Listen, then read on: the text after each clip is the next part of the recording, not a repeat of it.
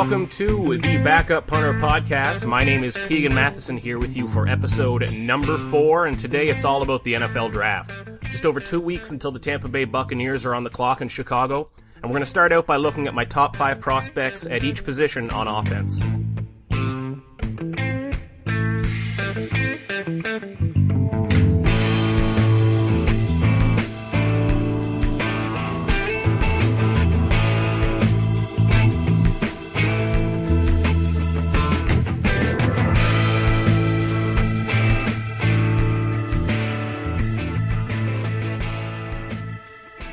Thank you for joining again for episode number 4 of the Backup Punter Podcast. No matter where you are in the world, I thank you for taking 45 minutes, an hour out of your day to join each and every week to listen, to discuss NFL football. You can find us now on iTunes. Search up the Backup Punter Podcast. Subscribe to it. You'll get it sent right to you each and every week when it does release. You can also find us on Stitcher if you're an Android user. And then on Twitter and Facebook, both at the Backup Punter. Reach out anytime if there's a question you have for the show, if there's something you want to have discussed. I'll do my best to get to it on the podcast. And that's the best part of this show, is when you do interact. If you've got a prospect in mind, if you've got an NFL story, a free agent, send me a tweet right over Facebook and we'll get to it. So I thank you again for joining, and this week is all about the 2015 NFL Draft. And with the draft just over a couple weeks away, that really slows down the NFL news cycle in terms of free agency, trades. Pretty much all of that's put on the back burner until draft day right now. So now it's all about visits. It's all about private workouts. It's all about rumors that are 98% smokescreens, but that's the beauty of it. So today we're going to go position by position on offense, and we're going to look at my top 5 prospects. Maybe at wide receiver I'll do a top 10, because that's a great wide receiver class. But of course we're going to start out here at quarterback, and although it pains me to do it, I've got to have Jameis Winston as my number 1 quarterback. Jameis Winston out of FSU, he's 6'4", 231. Nothing wrong with his body. 2014, he completed 65% of his passes. Here's where I have an issue. 25 touchdowns, fantastic. 18 interceptions. And the college season is shorter than the NFL season. That's a lot of interceptions. But he does have good mobility. It's functional mobility. This guy isn't Marcus Mariota. He's not going to scramble for 30 yards. But if an edge rusher comes around the edge, he can shuffle up. He can shuffle back. And that's what makes someone like a Tom Brady so good. He's slow as hell. But if somebody's coming after him, he knows how to take that quick step and get out of danger. Plant his feet and throw.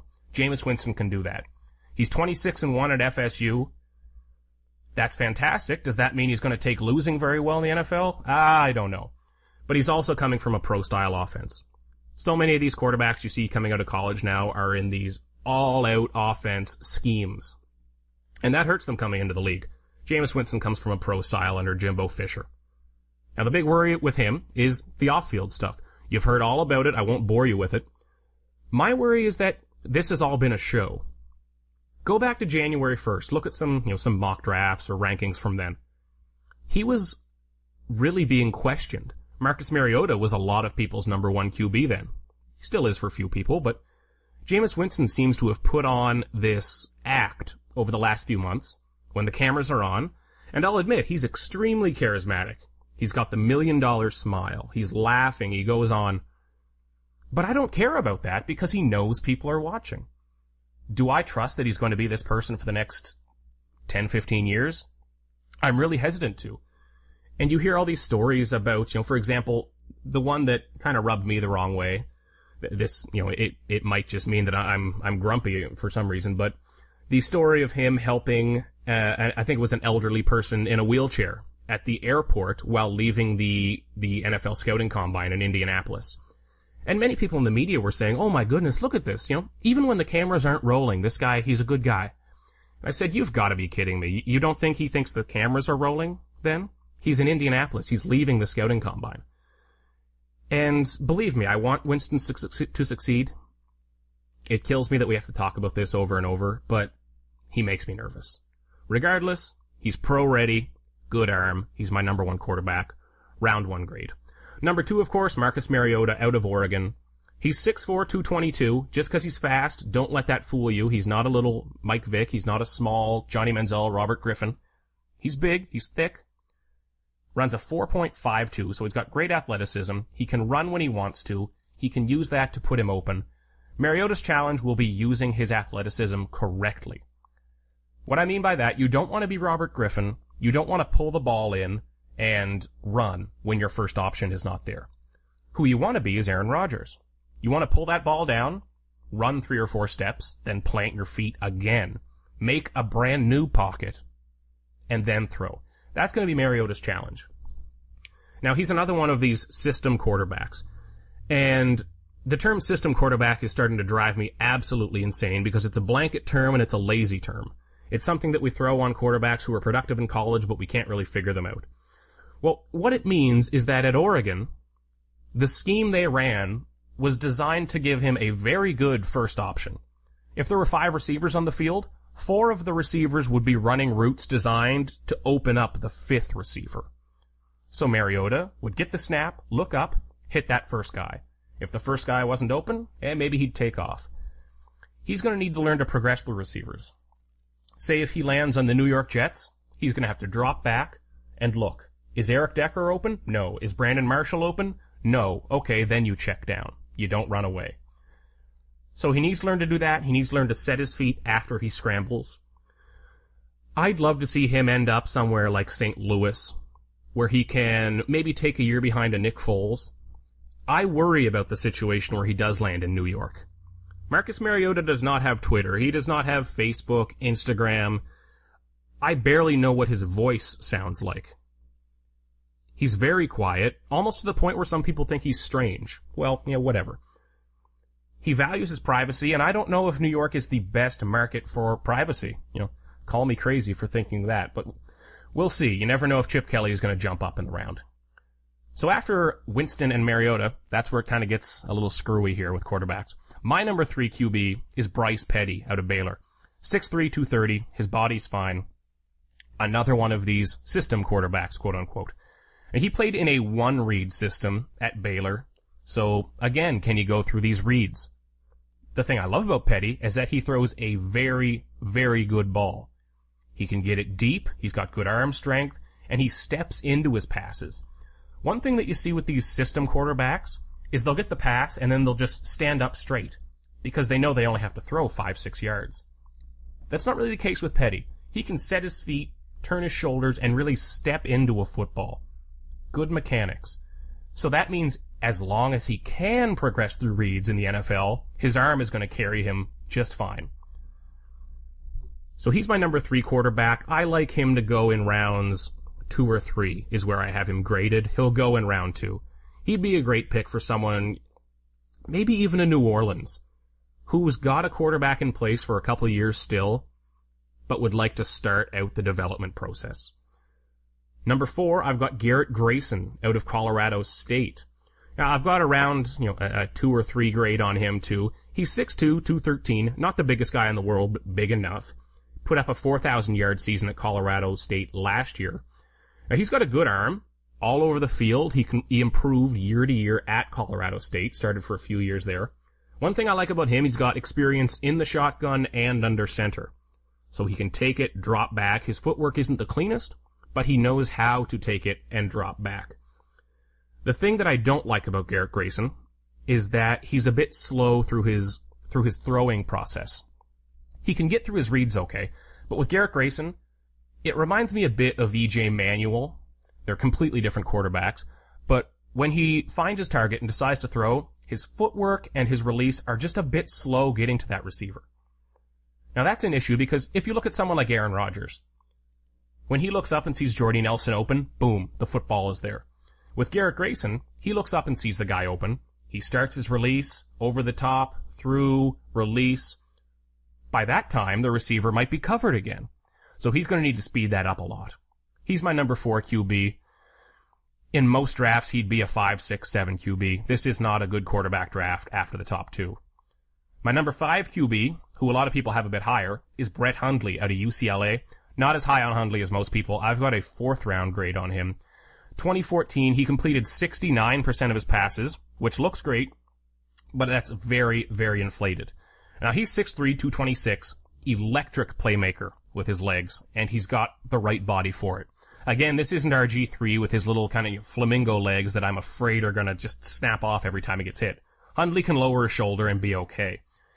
Now, he's mobile, 4.6 speed, looks even better on the field. And this isn't just 5-10 yard speed. He can take it 40 yards. He can break outside. And when he sees a defender coming at him, he's not going to think, oh, okay, I've got enough, let's get out of bounds. He tries to get more. And I like that about him. I like him as a person. I like him in interviews. I like his moxie. But what he ran is called a play-action scheme at UCLA. That's a bit different than what we're talking about here with Baylor or Oregon. A play-action scheme would mostly be him in the shotgun. He'd take the snap, flash a quick play action to his running back, and then immediately go to his first option. What this does is it freezes the linebackers, the safeties, the cornerbacks just for a moment and gives him a very, very easy 5-yard pass that a receiver turns upfield for him. If he can develop into a pro-style quarterback, the skills are jumping off the page here with Brett Hundley. But he's done nothing in college to show me that he is going to turn into a pocket passer. He just cannot win from the pocket right now.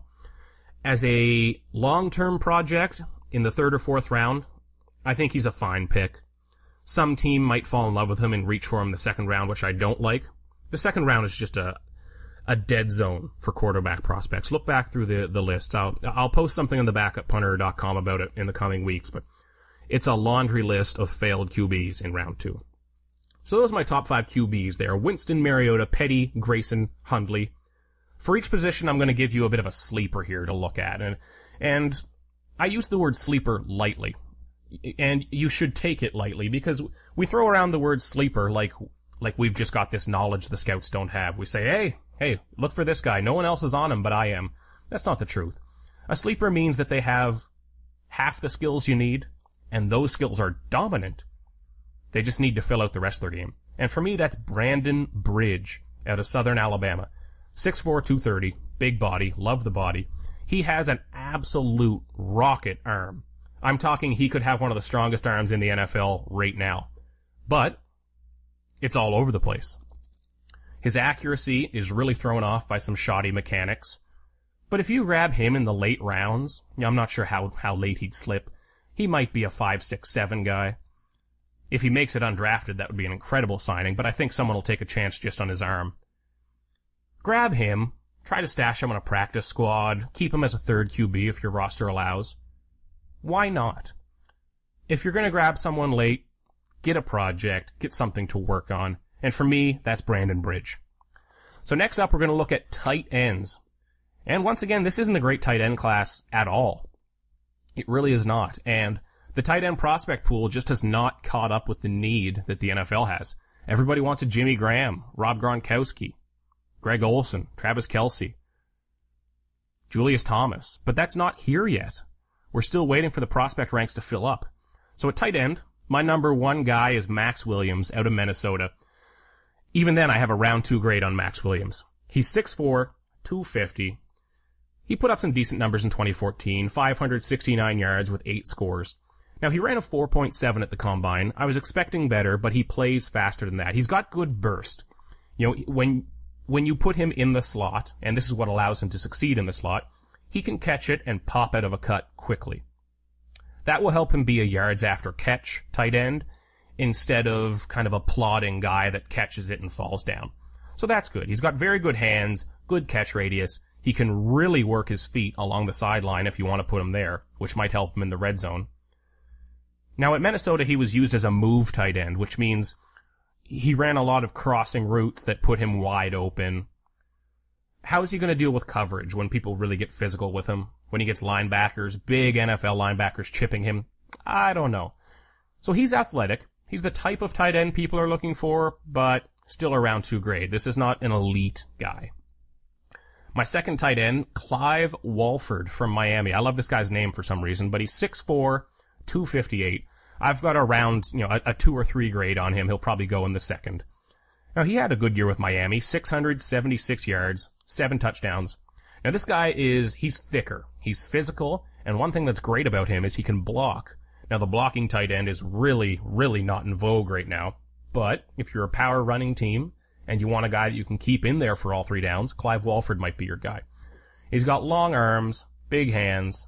He'll be one of these tight ends, almost like Richard Rodgers of the Green Bay Packers last year. I'm trying to think of rookie tight ends recently. He'll be great to make a 6, 8, 10-yard catch.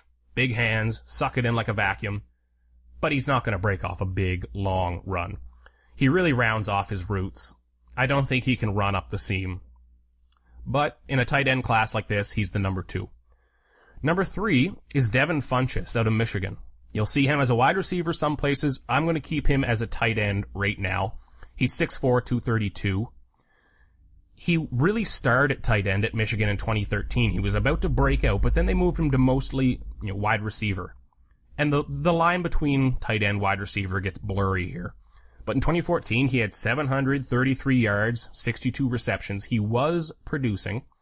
Now, at the scouting combine, he ran a 4.740. At his pro day, he ran a 4.47. The truth lies somewhere in between. The pro day 40s, they get a little inflated. What I love about Funchess is that he can be a great yards after catch receiver at tight end. And that really opens up the center of the field. Now, his legs are probably twice the size of my body. It's almost strange to look at. He's got huge, long legs. And he can really drive forward. And if he learns to lower his shoulder and push with those legs, he could really be special. The thing about him is drops, concentration, and position. Is he going to be strong enough to stay at tight end for anything more than passing downs? But then if you move him out to wide receiver, is he going to get shut down? Is he fast enough to get behind someone? Because you can't just be a guy that makes back shoulder catches and high balls the football. You've got to be able to make slant routes. You've got to run past somebody. You've got to bring more to the table. So you see Funchess compared to Kelvin Benjamin a lot.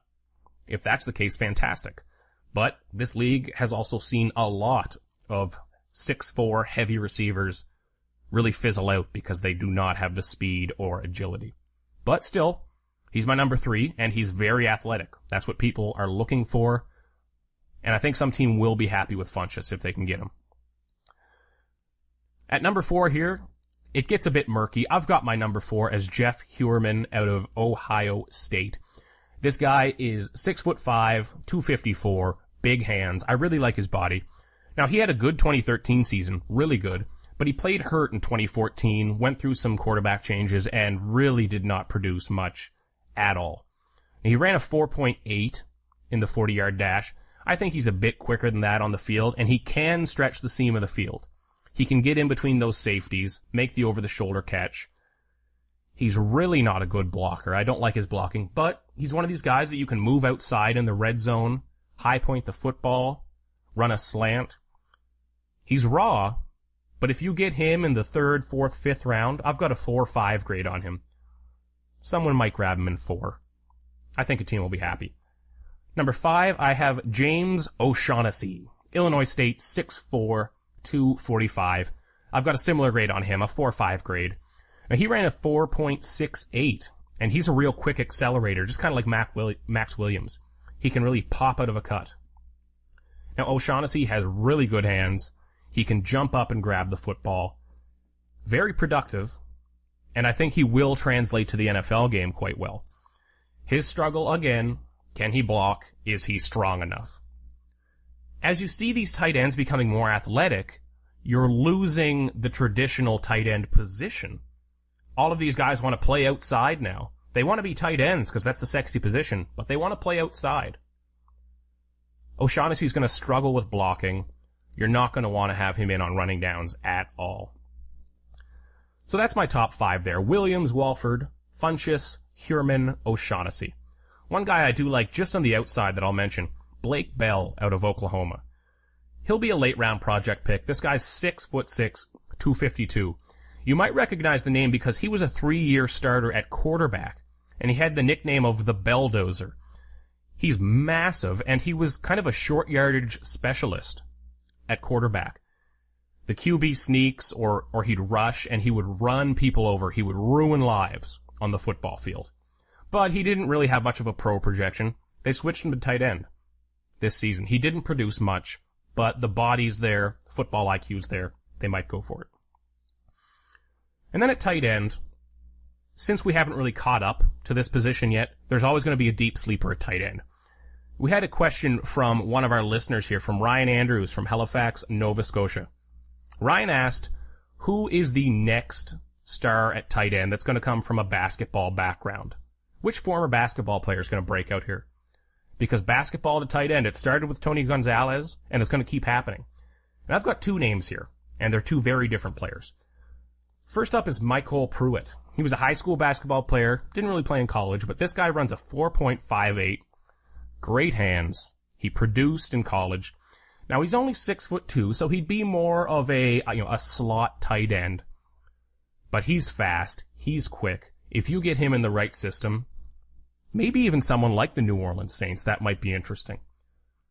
But in a system where he can fly around, maybe on some turf, Michael Pruitt would be a great pick late in the draft. But one that I really, really have my eye on is a prospect that is 27 years old. His name is Gene Sifrin. He's 6'5", 245 pounds, out of UMass. This guy has 11-inch hands. For those of you who aren't up to date with hand measurements, which if you're not, congratulations, you shouldn't be, 11-inch hands are massive hands. Runs a 4.840, so he's fast enough. Now, Sifrin, he dropped out of high school in 2005, later earned his GED, but he was working to support a girlfriend, to support a son. He played some low-level college basketball, bounced around some different low-level schools, then ended up at UMass to play football. A coach noticed him. It was lucky. It was a shot. He's played 1 year of college football. He's 27 years old, but still, in one season, 42 receptions, 642 yards, 6 touchdowns. Some team is going to give this guy a chance, whether it's in round 7 or undrafted. Gene Sifrin. Remember that name because he's one of these guys, just maybe he could. Because if he can learn to box players out, if he can learn to go up and high point the football in the red zone, he could be an interesting option. So keep an eye out for him. Now we're going to move on and we will go through offensive line. We'll go through this one a little quicker because not everybody's in love with offensive line prospects. And this is a strange O-line draft. There's really not that elite left tackle that you can't miss. Most drafts have that left tackle at the top, a top 5 pick. Not this one. My top prospect out of Iowa, Brandon Scherf. He's at the top of most boards. He is going to profile as perhaps a right tackle. I love him as a guard. Just like Zach Martin to the Cowboys, he can come in, road great at guard. He could be a top 10 guard in the NFL. But then again, do you want to spend a high pick on that? The earliest I can see him going might be to the St. Louis Rams at number 10. New York Giants at number 9, also right ahead of them. That would be a great pick for them. But he is a professional football player already playing in college football. He's a grown man. He's country strong. He'll have no problem in the NFL, I don't think.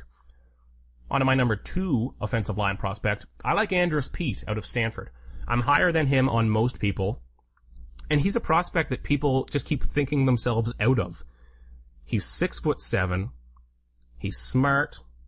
He comes from a pro-style offense, extremely high football IQ, great character, strong.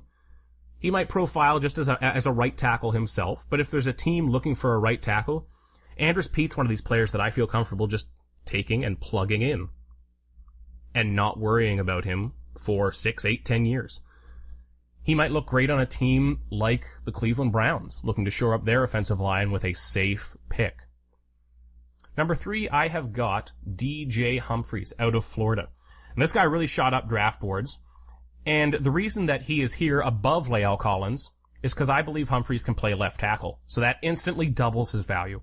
My worry about him is that he played all season at 280 pounds at Florida. That's not good. He bulked up to just over 300 at the scouting combine. Everything I've read says that he's still keeping his movement good at that weight. So that's encouraging. The big thing about him is foot movement. He's got great technique with his feet. He can kick out on the edge. He'll keep up with speed rushers, and that's the important part.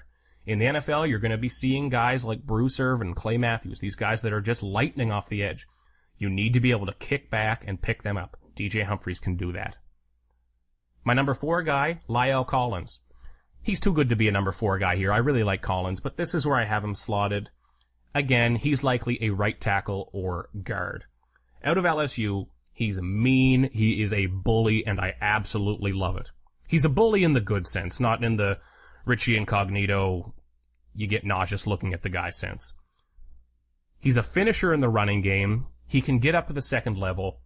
His issue is he does have some problems with his technique, and he can get off balance.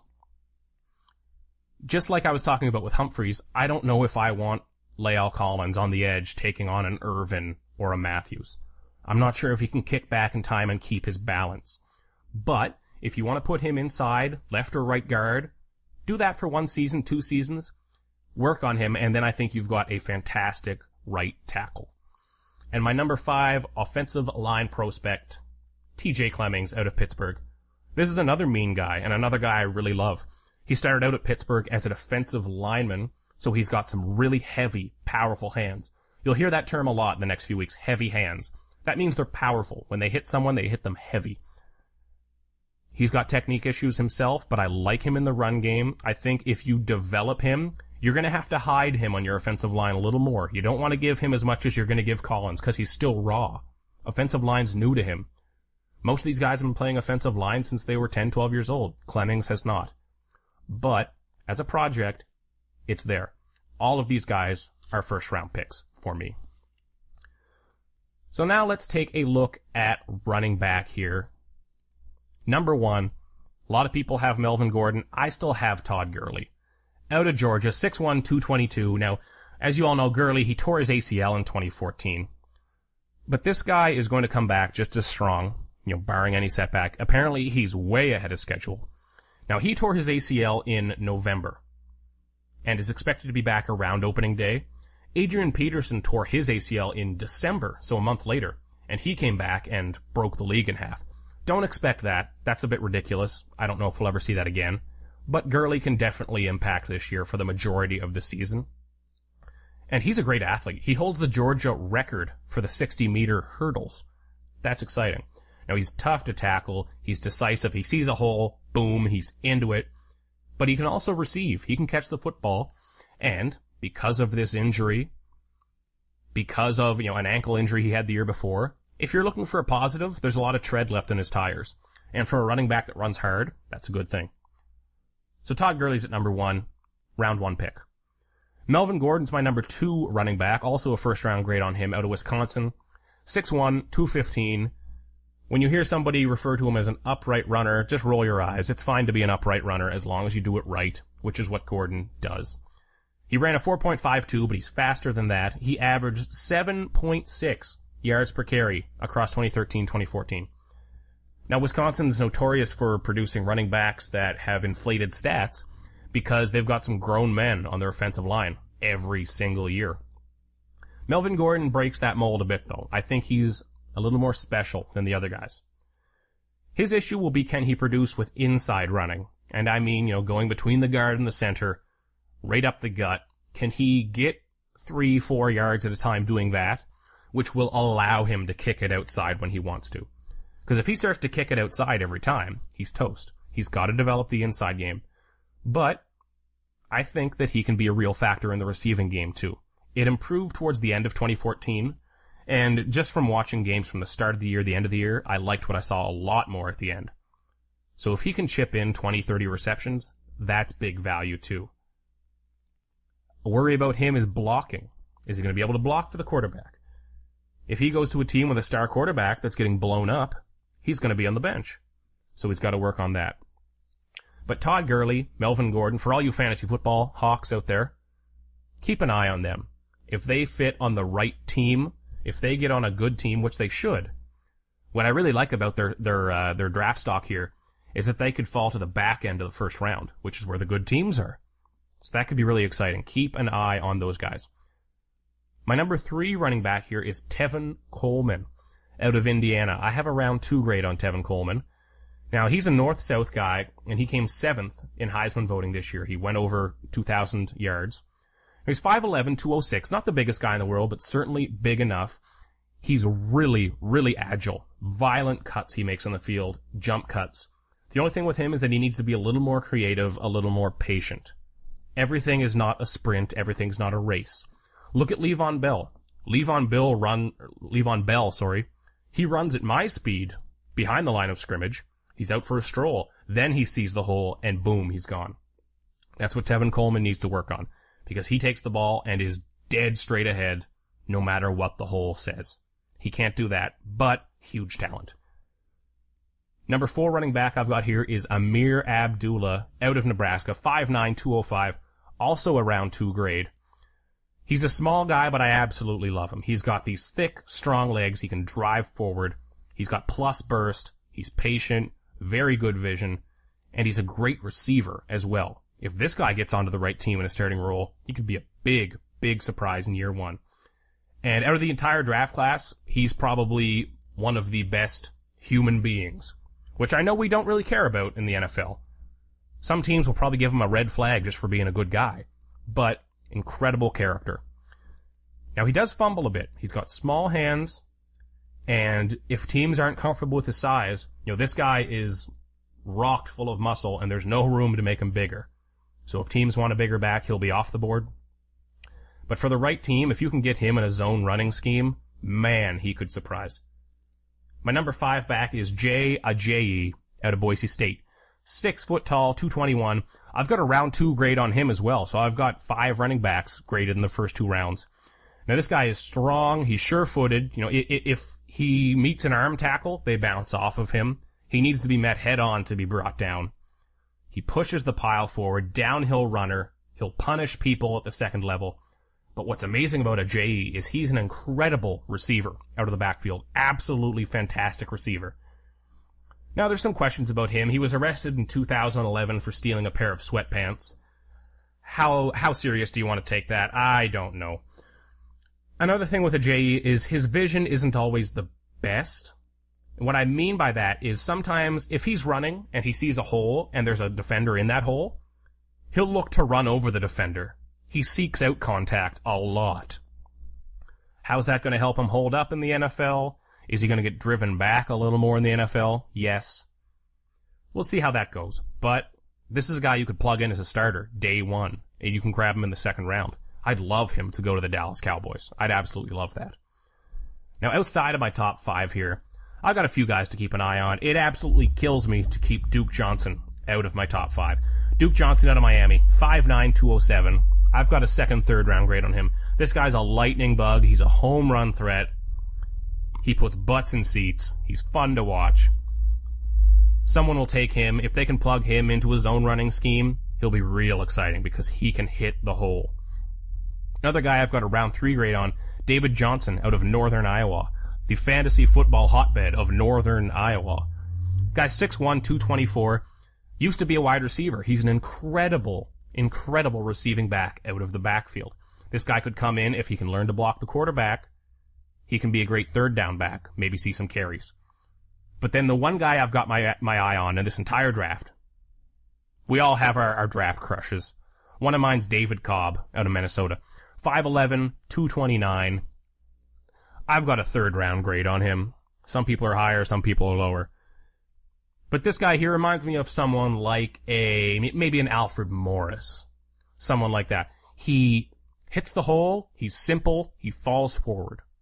When there are 4 yards to gain, he gains 5. If you give him 1 yard, he gains 2. It's not a sexy pick. It's not a pick that's going to sell 1 million jerseys. But David Cobb could quietly turn into a producer next year. Slap him on a team with a bit of a questionable starter at running back, a guy you're not too sure of. Quietly, he's going to get slid into a starting role somewhere in the next couple of years, and I think he's going to produce. He'll be a straight up, 4 or 5 yards every carry. He'll hold his own in the receiving game. He'll get a couple catches. I absolutely love David Cobb. So that's it for running backs there. Gurley, Gordon, Coleman, Abdullah, Ajayi. Keep an eye on Johnson, Johnson, and Cobb. Sounds like a law firm at the bottom of my list here. Hurt in a car? Call Johnson, Johnson, and Cobb. So now we're on to wide receiver. And I'll do a top 10 wide receivers here because this class is way too good to keep it to 5. And everyone's pretty familiar with the top 5 anyways. That's boring. So at wide receiver, my top guy is Amari Cooper. I jumped on this Kevin White bandwagon for a bit, but looking back, I'm disappointed because I shouldn't have. Amari Cooper, this guy is 6'1", 211 pounds, but somehow he gets pigeonholed as this small, simple receiver because he's not this 6'3" Kevin White guy. He's just as fast as Kevin White, if not a hair faster. He runs in the 4.3s. He broke college football in half last year, and he's playing on Alabama, so that's not a joke. He's not playing against, Southern, Northern, Iowa State Community College. He's playing against real men up there. And he put up huge numbers, and he was the entire focal point of that offense. I love his route running. Absolutely love it. And that's what sets him apart. That's why I think he'll be a huge producer from day one. If he lands on the Oakland Raiders, that's okay. It might take a year or two to really get the number. But if he falls to someone like the Chicago Bears, I think he can have a massive year. 1,000 yards. Whatever receiver does go to the Bears, Brandon Marshall took 150 targets out of town with him. Alshon Jeffrey needs a guy like Amari Cooper across from him to dominate short, intermediate routes, draw coverage, so he can go deep. I absolutely love Amari Cooper. I think he's the number 1 receiver in this draft. And I think that he has a chance to be the next, Mike Evans, maybe the next Odell Beckham, Sammy Watkins, for fantasy football purposes. He'll be a real contributor next year. So then my number 2, of course, is Kevin White out of West Virginia. Don't get me wrong, this guy's 6'3", 215, runs in the 4.3s. He's a first-round pick 8 days a week. The thing with him, he was a junior college transfer to West Virginia. He put up great numbers last year. I love his tape, but part of me always wonders about that. Part of me wonders, hey, why weren't you this high school phenom? Where were you for the first couple of years, If you're just peaking right now, I don't really have as big a body of work.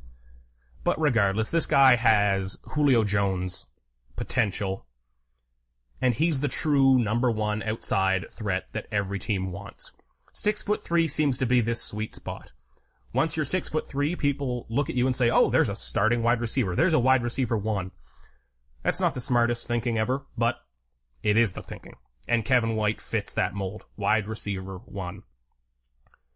My third guy here, Devontae Parker out of Louisville. He was Teddy Bridgewater's top option there last year, the year before this past one. Again, he's 6'3", 209. He runs in the 4.4s. He's plenty fast. Devontae Parker has incredible body control. And for those of you listening who are wondering, well, yeah, why does that matter? That matters when he's getting tight coverage. A lot of receivers, if they are in tight coverage, physical coverage, their arms go down. They get shut down. Devontae Parker is great at even making a small jump, just jumping a foot off the ground, wrapping his body around a cornerback, and grabbing it on the other side. That means that even when he's up against a top-notch cornerback, I still trust him. I still want to throw to him.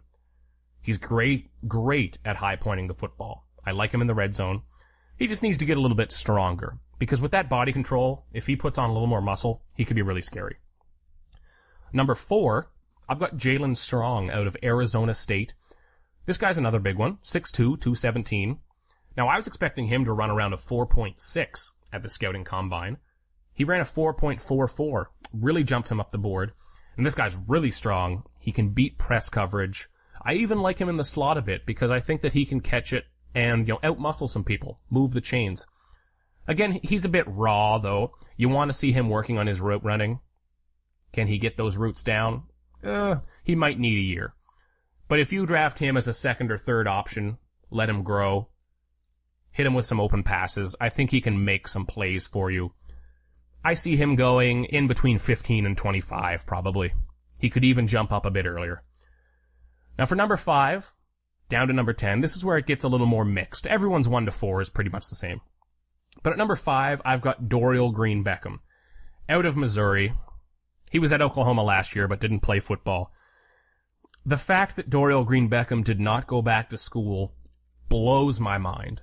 Because if he went back and even had a good year, he'd be a top 10 pick. But here he is. And if I'm 20 years old and you offer me first-round NFL money, I'm going to take it. Let's be honest. This guy's 6'5", 237, Calvin Johnson body. That's the easy comparable. 4.49 speed. So he's not just a big lug on the outside. He can move. My problem with him, on top of all the off-field stuff, on top of the fact he hasn't played a lot of football, is in his limited tape, I want to see him throwing people around. I want him to pick up a cornerback and throw him across the field and say, throw me the football, because I just ate that guy's lunch. But he doesn't. He gets his lunch eaten by these little guys, and I don't understand it. He gets pushed around by cornerbacks. He needs a mean streak on the field.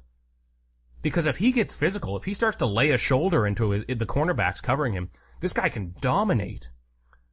This guy's probably got a higher ceiling than anyone in this draft. He's got a real small, and I mean a really, really, really small chance to reach that ceiling, but it's there.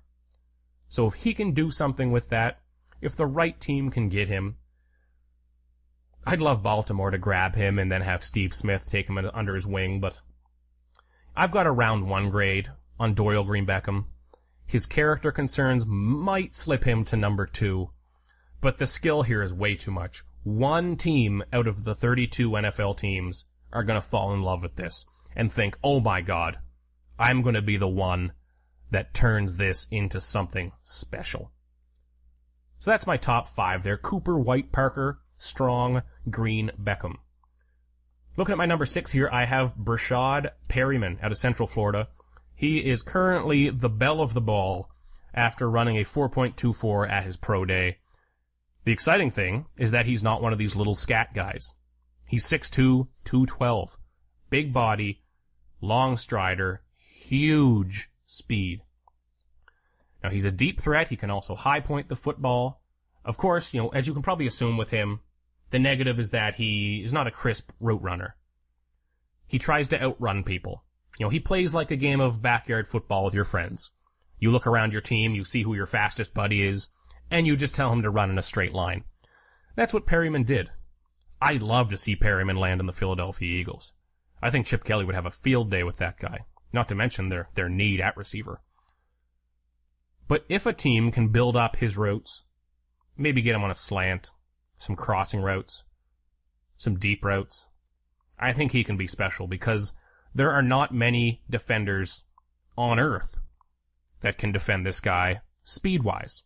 So he's going to make a team happy. I've got a round 1 grade on him.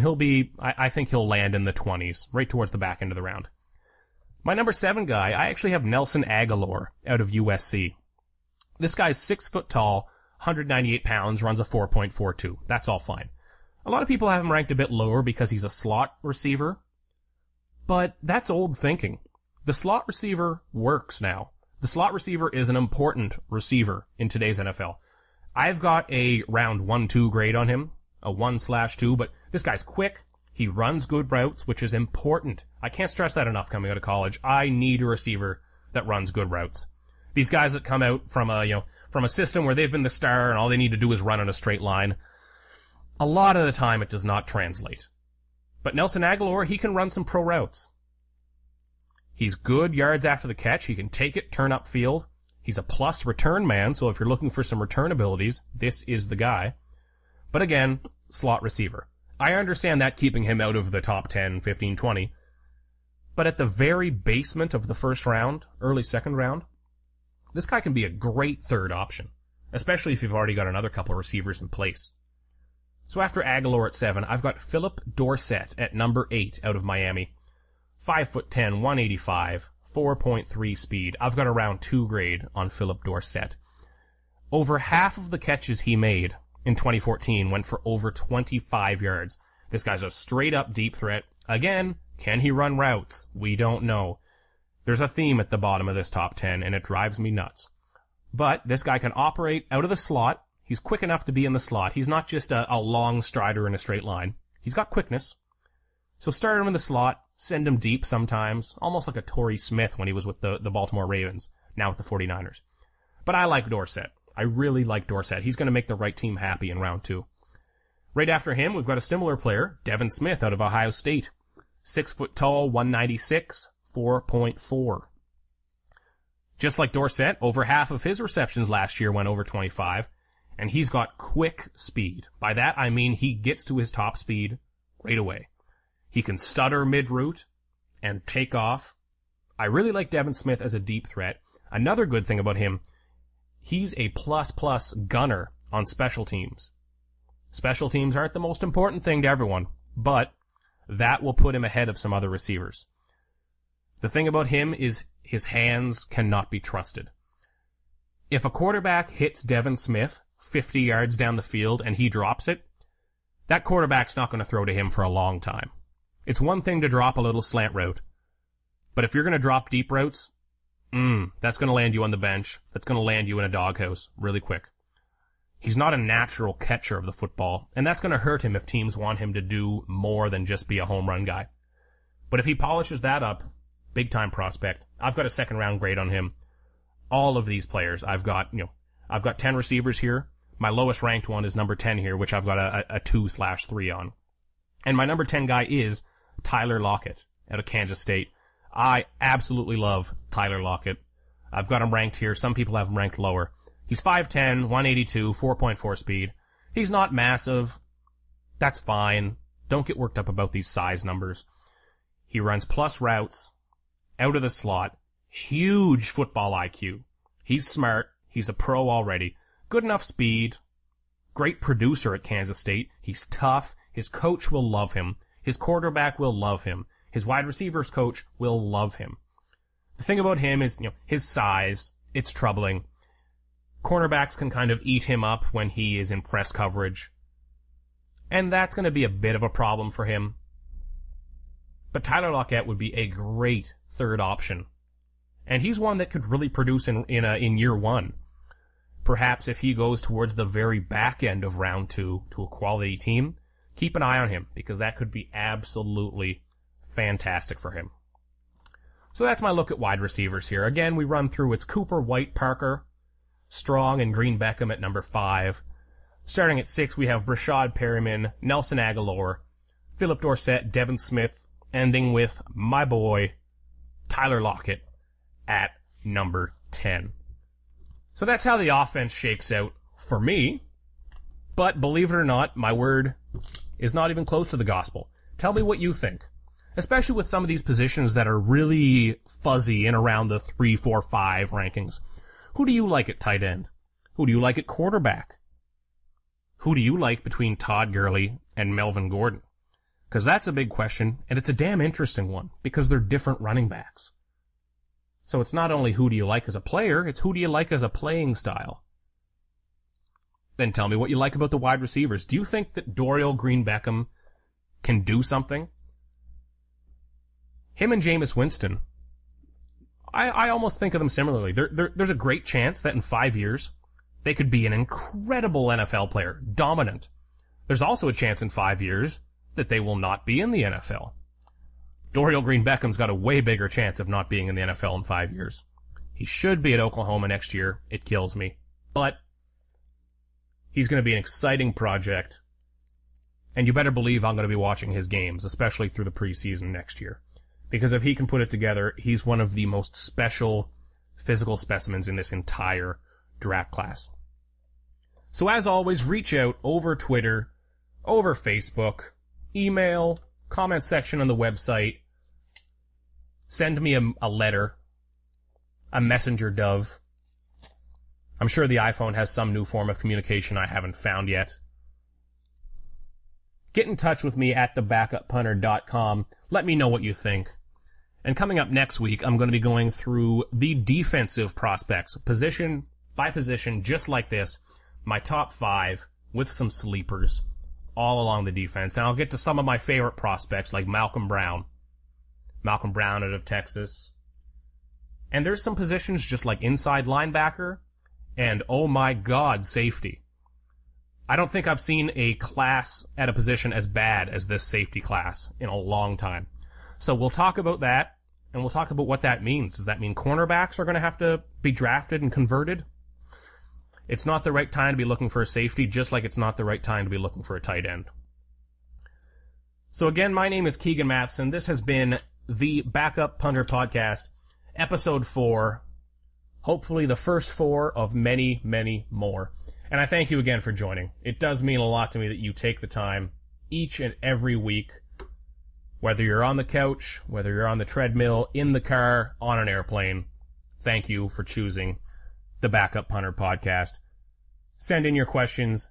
Be in touch. Subscribe on iTunes. Subscribe on Stitcher. It's just over 2 weeks until the NFL draft. Just under 5 months until opening kickoff. It'll be here before you know it.